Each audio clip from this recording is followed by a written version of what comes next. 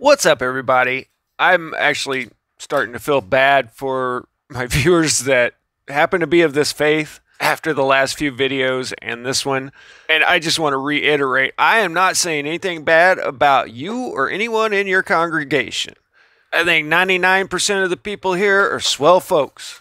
But the upper management 1% of this organization is shady as far back as I can see. But if you don't understand this organization's role in history, the Church of Rome, then you're not seeing the bigger picture. They've influenced the history of the last 700 years more than anybody else. When the world began switching to Christianity, these were the priests of the old temples. And the priestly class has been right up there with kings and emperors for luxury and extravagance. So they're not going to let some poor, dirty Christians take over their business. They just converted their temples to churches.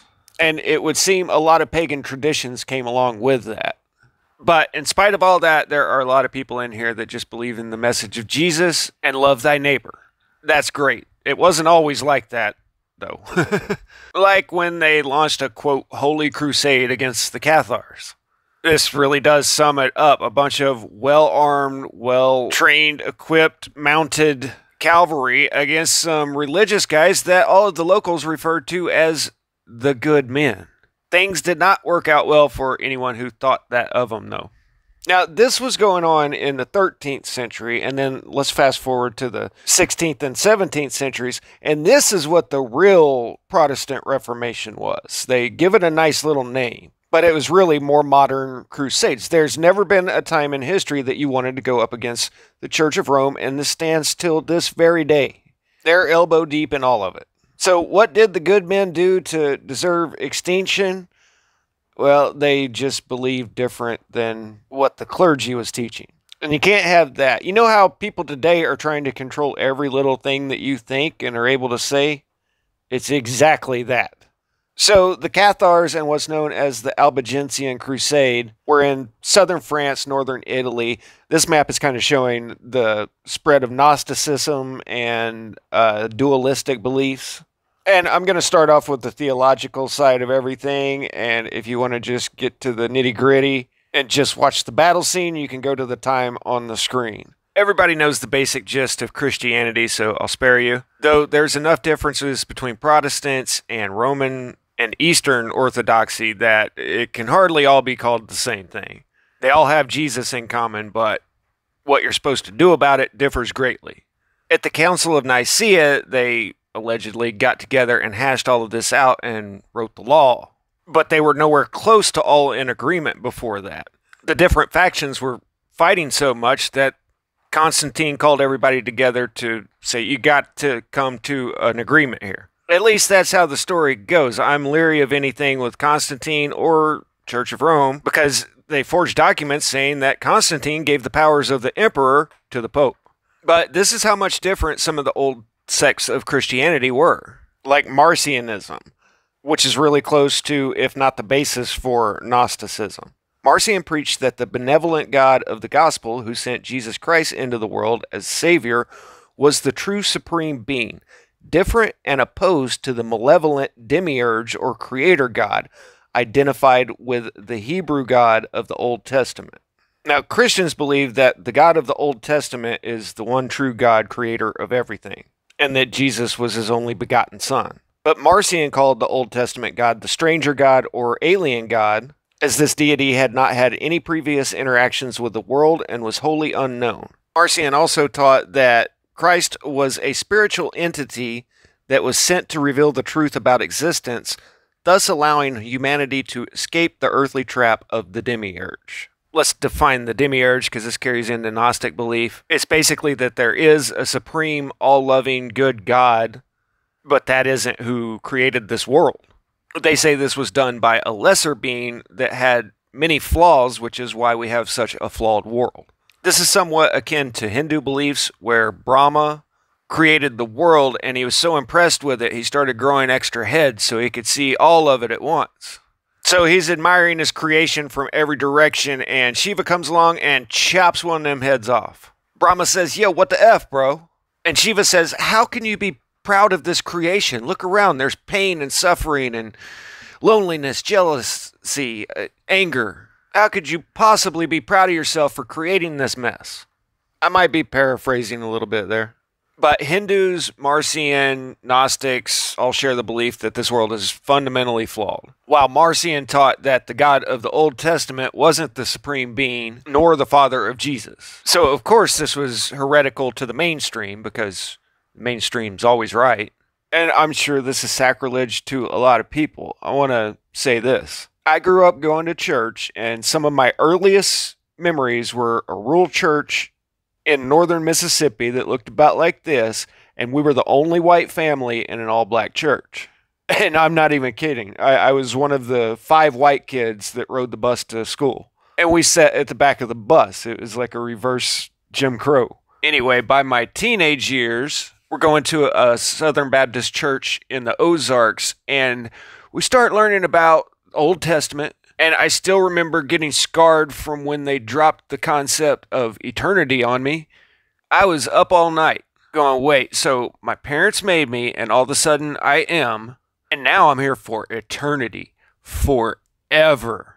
And I'm already definitely noticing things ain't that great here, but I better get it right or I'm going to spend eternity in flames hotter than when you burn your finger on the stove. And I never even asked to be born. This stuff's traumatizing to a kid. Okay, so then we got to learn about the Old Testament. Up till now, it's been Jesus loves you, God is good, he got the whole world in his hands. And then we start learning the stories out of the Old Testament, where when some kids were teasing a prophet for being bald, then 2 bears came out of the woods and mauled everybody. And then there's multiple battles to where the Lord calls for a G-side all the way down to the livestock. Then they tell you how the Lord is a vengeful, wrathful, jealous God. When they were wandering the desert and they murmured against God, started complaining, he sent snakes to bite them. Then eventually in his mercy, Moses put a snake on a stick, and if they looked on it in the name of God, then they'd be healed. So there's some crazy stuff in the Old Testament, and I'm going, wait, whatever happened to he got the whole world in his hands? Jesus still loves me, right? And I know I'm not the only one to have this problem when I was a kid. Now I'm a little older, I can appreciate a righteous vengeance. But there's a lot to be reconciled between the teachings of Jesus and the God of the Old Testament. But I don't know one Christian that says, well, I follow God because he's powerful and can destroy my enemies. No, Christians are Christians because Jesus said, love thy neighbor as thyself, and let's make this world a better place. So the question of whether the God of the Old Testament is who Jesus was calling Father was something that I thought about long before I heard of Marcionism or Gnosticism. And I'm not going to go into it right now, but there's a lot of things Jesus said that makes me wonder. But he was constantly fighting with the Pharisees, who are the keepers of the law of the Old Testament. But Marcion, in the early days of Christianity, prior to the Council of Nicaea and the Church of Rome unifying this as a religion, thought that Jesus was sent from the supreme God to help us to escape this soul trap, and that a lesser God or demiurge had created this realm with a bunch of flaws. The Gnostics take it a step further to say that the creator God is an actually evil God, and same thing, that he keeps souls trapped in physical bodies and imprisoned in the material universe. They call him Yaldabaoth, also known as the Son of Chaos, the God Eater. And names like that make me think of aerial phenomena of the past, by the way. But he's also known as the Great Architect, which probably sounds familiar to some of you. But this Great Architect is the shadow god and the primal source and origin of all evil. Bet you guys didn't know the Matrix was thousands of years old. But yeah, the soul trap, this illusion of reality, all came from Gnosticism. But now think about the Stoneworkers Guild. They're all about the Great Architect, the God of this world. So does this mean that they know that there's a supreme God whose life spark is in each one of us while we're trapped in this material realm, and Jesus came to save us and try to help us escape, who is of the true God, and they decided, no, we like this world. We like being rich. We like all the kinky parties. Which I'm actually starting to wonder if that's actually true about the Masons, and it's just the J-suits accusing them of exactly what they're doing. It's a huge tactic of theirs. And if you've seen my video on the Middle-Aged churches, you know they were freaks. Anyway, just some thoughts. Yaldabaoth falsely perceives itself as the sole deity in the entire cosmos. With this mindset, it brought the physical realm into existence, establishing its own heaven populated by counterfeit angels and commanding a retinue of personal servants known as the Archons. You probably heard about the Archons. They're these evil entities that operating this reality, and they feed off of negativity. We're just producing this negative energy that they live on. Okay, so here's the breakdown. The Gnostics, Marcions, Church of Rome, and all kinds of different sects of Christianity that Jesus came from the true God. But quite a few of them had decided that's not who they're talking about in the Old Testament. Maybe sometime I'll do a video debating the merits of that, but Rome was allied with the Pharisees because that's who controlled religion in Jerusalem.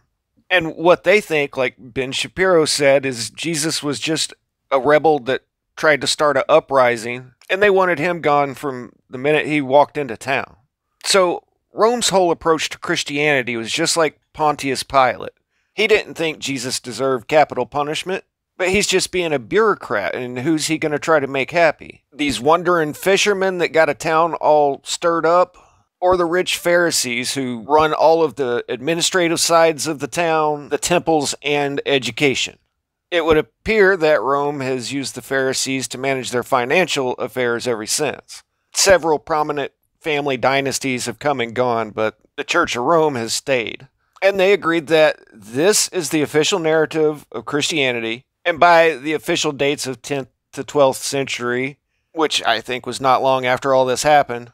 But if you didn't agree with this official narrative of history, then you were a heretic, and they had their ways of dealing with heretics. Now, the Cathars, who all the locals called the good men, had these castles all over southern France. And they lived these austere lives, forsaking comfort and luxury, which is the exact opposite of the opulence of Rome. And it would appear that our whole idea of the medieval monk all the way down to the haircut was hijacked from the Cathars and repatriated to the clergy, which is just demented when you hear how this went down. The main Cathars were these monks that would go around in pairs and evangelize to people. They were well liked by the public, and when the Popa forbade their existence, the local king and some counts and all the people of the town all supported the Cathars, but they weren't the Cathars. There were just, a few thousand of them, but hundreds of thousands of people living in southern France. So Pope Innocent III, and you're being taught history by the bad guys, so they'll tell you how he was one of the most powerful and influential of the medieval popes. But this is a much more accurate description of this guy. So Innocent started this whole ordeal, and that's where we get the name ordeals from the Inquisition. And this went on for 100 years, trying to ferret out all of these monks. Then came Boniface VIII. He came from northern Italy, and he allied with Saint Dominic of Spain and Simone de Montfort of France, who would later lead a revolt against the King of England in one of clergy's many attempts to take over England. So all of these powerful men and their armies decide to exterminate the monks of southern France, i.e. heavy cavalry against a bunch of monks that lived off-grid. They didn't just go after these Cathar monks. If towns and fiefdoms didn't rat them out, then they were made examples of. In Berryer, however you say that, 60,000 people, with the attitude of dispatch them all and God will know who are his. At the fortress of Minerva, it was promised that those who repented would be allowed to live. Nevertheless, they were burned. The Knights of the Holy Spirit, these godly men, performed their duties to the gown with an extreme joy all across southern France. Inhabitants fled into the woods and mountains until only Carcassonne remained, but no one dared defend it. The entire south of France was leveled, not a single stone remained standing, all of the fortresses were demolished, all counts and barons were fitted with neckties or kindling, and all the noble ladies were stoned out of gallantry. Wasn't that nice of them? So that's the story of the Albigensian Holy Crusade, and I need to do a video just on the Crusades. We're just talking papal mercenaries. Now, here's the twist to all this. This is right at the same time as the 14th century cataclysms I've told you about, where I've got records of civilizations on every continent getting wiped out at this time. And officially, you have the Black D. So did papal armies leave no stone unturned in southern France, or did Mother Nature and a bunch of quakes? Maybe the truth of all of this is a little more like they were hunting and eliminating the Cathars. Then disaster struck, supply lines were broken, and a whole region succumbed to famine. Now, this seems like an absolutely brutal cover story if that's what happened. But if you're trying to convince everybody that you are the regents of God on earth and the only way to God is through the Popa, and it's alternating between drought and flooding and the earth shaking and lights falling out of the sky, there's massive mortification everywhere you look, and it would appear God has cursed life on earth, then it doesn't reflect very well on you if you're claiming you're best buddies with God. So I would say that there were some legendary battles, the way they would put it, but I am thinking that there's more to this story. If you actually made it this far, you're a champ. How about dropping me a like? And I'll catch you on the next one. Static out.